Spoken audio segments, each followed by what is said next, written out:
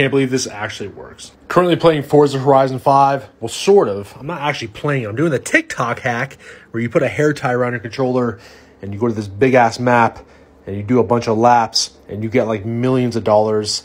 It's kind of ridiculous. I'm going 190 miles an hour. I did have to use the old Xbox controller because the triggers are a lot different than my Cinch gaming controller, which has super short clicks, so you couldn't really pull it down with a hair tie. But we're locked and loaded right there. I'm actually just surprised this even works. I did not expect it to actually work. I also feel kind of like a douchebag doing this, but